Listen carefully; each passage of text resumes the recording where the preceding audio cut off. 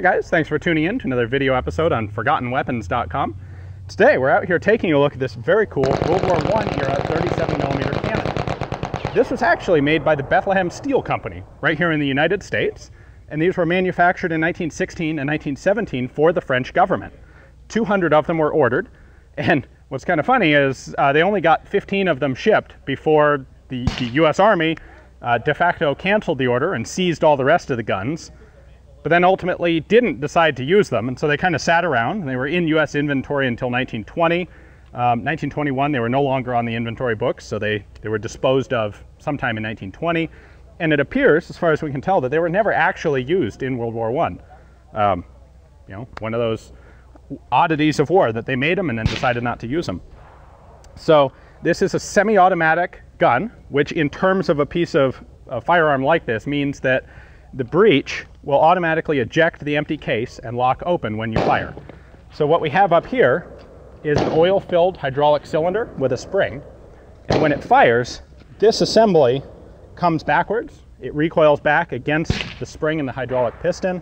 It automatically opens the breech block like that. There is an ejector right here, this little finger. That flips the empty case out the back. This guy right here is a shell deflector, so that when I'm sitting behind the gun, let's see, let me go around to the front.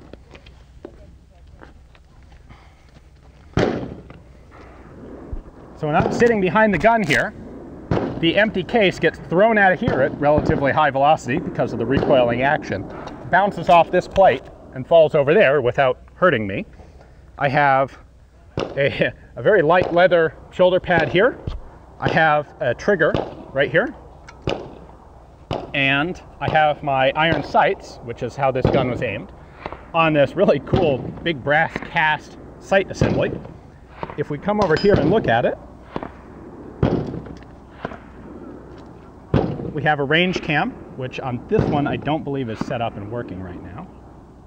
Yeah, but that's how I would have adjusted the range. I have my windage adjustment here, screw with a nice little scale on it. Line up the post in the peep and pull the trigger, and boom. Now, one of the other things that's interesting about this particular gun is that it's on a free traverse mount. Normally these have a tripod and elevation system where you can actually dial in and lock the gun into a specific target. These, and it's not unknown, but it's a lot less common, these are free traversing. So I keep my shoulder against the gun. I'm actually not entirely sure where my left hand would have gone, but I keep this against the gun, aim at my target, and fire. This type of mount, not this particular gun, but the free traversing mount was common on naval guns, for example, where they would mount these on the gunnels of a boat so that you could fire it at incoming small vessels. Now, we have a little lever down here. Let me go ahead and... So in order to close the breech block, what I have to do is hold the breech open and push that extractor forward. Normally what would happen is you throw a shell in, the rim hits this, pushes it in, and that allows the breech to close. So you don't want to stick your finger in there when it's happening. I should point out a little bit of the firing mechanism has been taken out of this gun right now. The owner is tinkering with it, getting it to work just right. Our trigger can be recocked with this lever if it doesn't fire. So again, it's not functioning right now because part of the firing mechanism is taken out. But if you go to fire the gun and all you get is a click when you're expecting a bang, you can recock it just like that.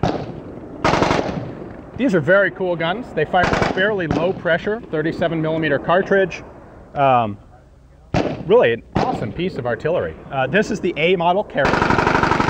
There was originally an armor plate that went over the front that's around here somewhere, but not currently set up on the gun. And then the wheels could be hooked up to the trail can be hooked up to be towed. This is the type of artillery that's just not seen a whole lot these days, and I think it's really cool. So if we take a look in here, you can see some of the data on the side of the breech. These were made by the Bethlehem Steel company. And because they were made for France, the data plate on the other side of the gun is actually written in French. And take a look at that right over here. So we have the weight of the gun. The whole assembly weighs 258 kilos. It is, actually that's all that's on there. This is serial number 198. So we don't have any footage of this firing full power loads.